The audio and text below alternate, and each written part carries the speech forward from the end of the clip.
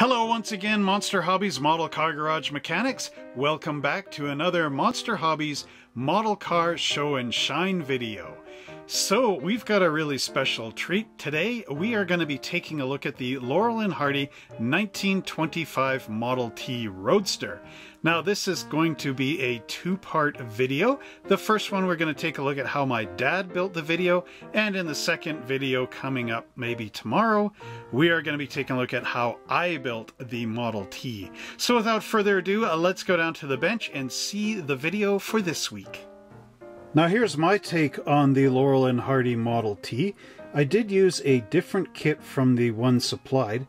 My friend James actually gave me a Laurel and Hardy Model T kit, so I just used the figures because I was building this one for the Museum of the Highwood, and I knew I was going to end up inheriting my dad's Model T with Laurel and Hardy, the one we saw last video.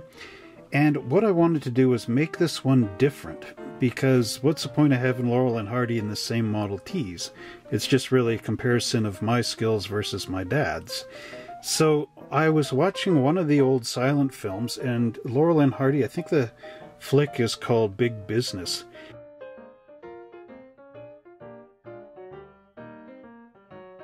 But they were Christmas tree salesmen, and they come up to this guy's house in this very truck. And they try to sell him a Christmas tree, and he's not interested in it. And they end up breaking a little on his house, and he rips a piece off their Model T, and it's a very funny film. And it goes on like that. So I was making this for the Museum of the Highwood because we were going to have a Laurel and Hardy night. Oh, and I'll just stop the story for a second. See how close my rear tire is to the fender? That's actually how they're supposed to go on the real Model Ts. Because like I was saying in the previous video, this axle goes straight up and down when it hits a bump. It doesn't turn or anything. So this little area here will not get hit by the tire. Whereas in the front you do need the space because these are turning. So if it's too close, it's going to scrape on the bottom of the fender or the front of the fender. Anyway, so yeah, I made this up for the museum. And I didn't put a windshield in it. That's why you can see everybody so nice and clear. And I was in a bit of a rush to put this together, but I did a really good job of what I had in the time I had. Now, like I was saying in the previous video, I do actually have it so that you can remove the characters. And I made their arms in a position, let's just get Stanley here, where they could hold on to the wheel with one hand, and their other hand was free. Unlike the way my dad built it, where both hands are holding the wheel, you cannot get them out of my dad's car. But on this one, I designed it so that you could actually switch positions or pull them out and put them into different Model Ts. Now, I also used the Citadel Games Workshop paints, so I was able to give the clothing more depth.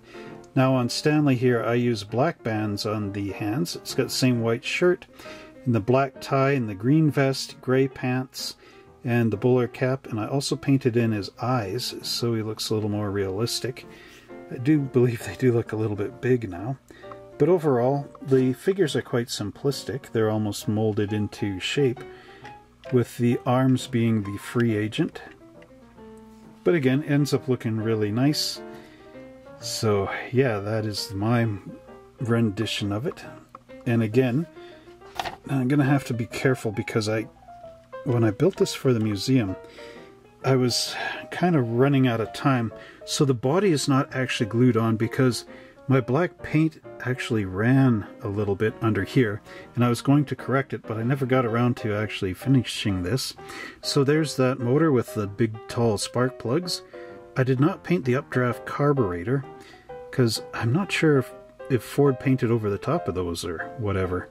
Because Henry Ford, it was like you can have any color as long as it's black, but I don't know really the depth. But I did look at this one on the internet and got all my pictures for it, and that's why I knew about the rear axle going up and down like that, and the steel bands around here for your wheels. The tire went on the band, and then you could actually bolt the band onto the spoke part of it. Sort of a safety feature back in the day. One thing I also learned is that they used plate glass in the windshields, but because when you got into an accident, plate glass just breaks off into sheets, it's not too safe, that right around this time, 1925, they started to actually experiment with the safety glass that would break into lines and whatever, and the side glass being tempered would break into little pellets instead of sheets, which can really cut a person up. So here's one thing I wanted to show on Oliver Hardy, and that is with his little bowler cap. I noticed in the pictures that it's not like he's got no hair showing here. Mr. Hardy actually had his hair come out a little bit on top of that bowler cap. There we go. So I painted that in very carefully with a brush, as you can see here. Gave him his eyebrows and his eyes and his little mustache. Painted him with the black suit, just like my dad did, but I gave him a red tie instead of the blue one. And here's my Model T from up and underneath. I did not paint the oil pan and the transmission pan with the silver like my dad did. I do believe they are all painted black, because the Ford would have just painted this in a big fat hurry, you know? So, but again, I could be wrong on that. I actually do think the pan was metal, steel or something, so it might have just been exposed. But at any rate, this is how I did it underneath. I painted the floors with black, because again, I think this would have been assembled and then painted as one thing. I don't think it's wood underneath like how my dad has it.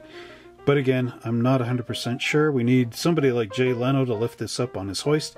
Take a look underneath. Well, I really hope you enjoyed checking out our versions of the 1925 Model T Roadster with Laurel and Hardy.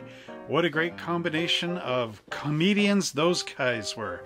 If you haven't seen any of their movies, you gotta check them out. They made silent films as well as talkies, and that was really cool. Say, do you want to get some model kits of your own to build and collect and paint up and have fun with?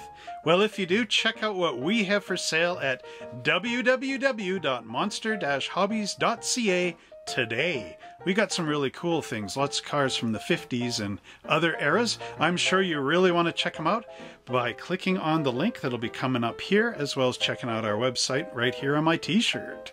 Also, if you really love watching these videos and want to continue supporting us here on YouTube, you can click that join button, and for as little as $3 a month, you can help support us. And what I'd really love to do is, see, I've inherited all these model cars from my dad, and I also have my own collection of model cars.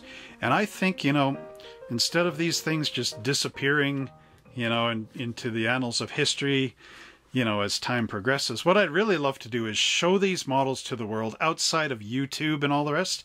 I want to build a museum that really showcases my work and my dad's work. Now, my dad did pass away in 2019, so it's kind of sad I can't show him this. But this is sort of my goal, to make this museum in honor of my dad and, of course, incorporate my models. So it's going to have, like, the concept is to have dioramas from different time periods. So right now I'm showing a lot of cars from, like, the beginning of cars until the 20s and 30s and whatnot. My dad sort of built the early stuff, and I built the later stuff. But interestingly enough, my dad only built the 1932 Chevy. He never built any of the 32 Fords, so I've built those. So like I'm saying, I can make a lot of street scenes and things, and I have figures that are like 1/24 scale and all the rest. It'll be a really cool museum, and I can't really do that on my own.